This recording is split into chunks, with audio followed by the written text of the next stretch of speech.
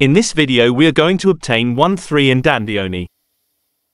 1,3-indandione is precursor of ninhydrin, a widely used reagent for determining proteins and amino acids. Indandiones are used as a dye to detect fingerprints when irradiated with 520 nanometer wavelength light. It is also used as a rodenticide due to its anticoagulant effects. These substances are used to poison animals and cause them to bleed to death. 1,3-indandione is obtained by decarboxylation of ethyl 1,3-dioxo-2-indane carboxylate, which is obtained by glycine condensation with ethyl acetate and diethyl phthalate. If you liked the video, don't forget to like and subscribe.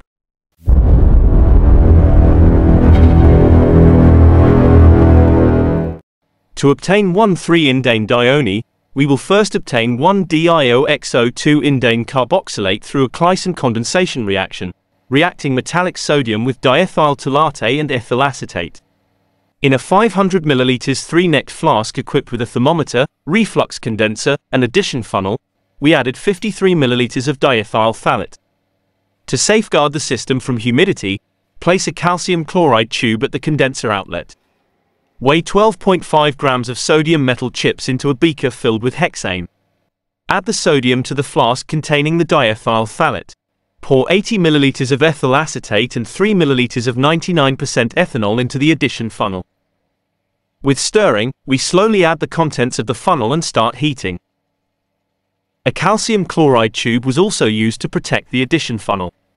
The acetate must be added for 90 minutes and the temperature should be between 80 and 90 degrees. The heating has ceased because the reaction's heat is already providing 80 degrees. During the addition of the acetate, no reflux is observed, which indicates that the acetate is reacting. After adding all the acetate, heat it at reflux for 3 hours.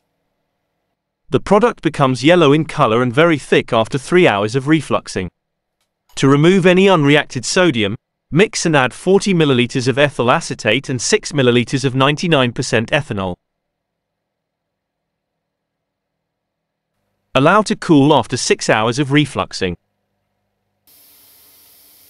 Collect the yellow solid by suction into a Buchner funnel using filter paper. Wash the flask twice with 20 ml of ether and combine it with the solid from the filter. Wash the yellow solid 3 times with 40 ml of ethyl acetate and let it dry for a few minutes using suction. After the first part of the operation, we must decarboxylate 1,3-dioxo-2-indane carboxylate in an acidic medium to obtain 1,3-indandione. 800 ml of hot water is used to dilute the yellow solid. Boil for 10 minutes to remove volatile substances such as ethyl acetate, ether, and alcohol. While boiling the solution, we prepare diluted sulfuric acid by mixing 38 ml of concentrated sulfuric acid with 12 ml of cold water.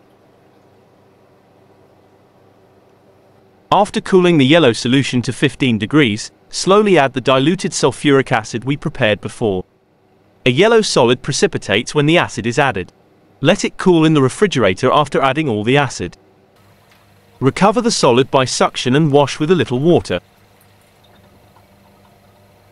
Without drying the obtained solid, transfer it to a 500 ml flask and add 100 ml of toluene. We set up a Dean Stark and removed all the water by distilling the toluene. Once the water has been removed, let it cool and then add 175 ml of hexane mixed with 75 ml of toluene.